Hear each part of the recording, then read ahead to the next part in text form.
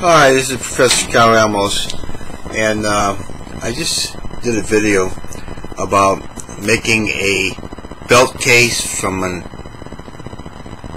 iPad case. What I did is just put a couple slits in back and the belt through, and I wear it on the back, and now I find that's the way I can wear it on the side, which is better because it's easier to get the iPad out of the case if you're wearing it on the side. It just depends on the position of your belt loops and the particular pants you're wearing. But I find that at this point, better to wear it on the side.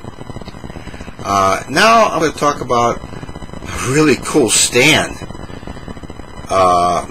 They don't sell cool stands for the iPod. There's one coming out that's going to be, it's going to slip over the iPad as a case, and then there'll be an adjustable stand in back, and that'll be pretty cool. But right now, the best thing going is this. I think it's called a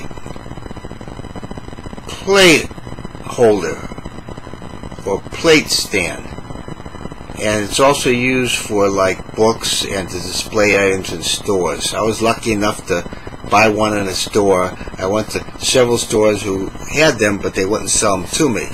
But anyway, I got one. You can get them online too, but it's so cool. You get, and I carry this actually in my bag with my iPad. It fits.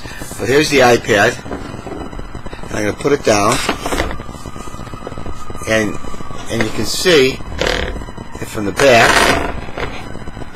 and from the front, and you can see how it adjusts. So that's pretty cool. So that's what I recommend you get. It's called OK, and it's got a good support in back, and it's really, really good. So have fun.